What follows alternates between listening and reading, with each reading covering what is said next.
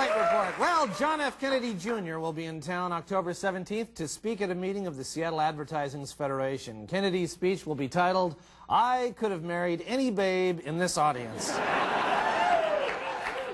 The so-called Blob building located at the foot of Queen Anne Hill is facing likely demolition by a new developer. The only chance that the building could escape the wrecking ball is if it is put on the National Registry of Historic Blobs. The Wall Street Journal reports that Microsoft stock soared 33% over the past year, making Bill Gates worth over $19 billion. Meanwhile, construction continues on his new home.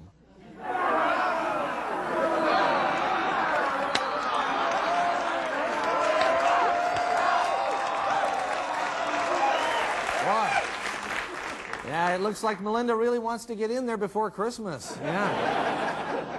Well, the city of Seattle has proposed a new ordinance to regulate horse-drawn carriages, which would require all horses to behave, to be current on their vaccinations, and to wear diapers.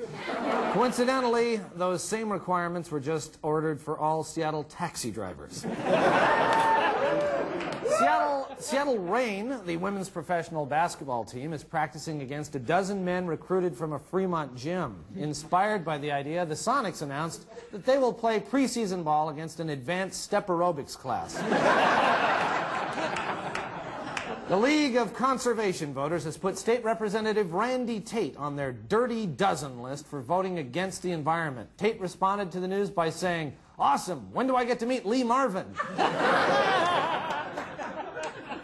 Jerry Springer announced plans to bring his talk show to Seattle next week to do a special on street kids. After hearing that Springer was coming, most of the street kids went straight home to their families. Oh, wait, I've just been handed this late-breaking news. Just handed in. Cairo has been sold once again and is now an antique mall with over 60 merchants.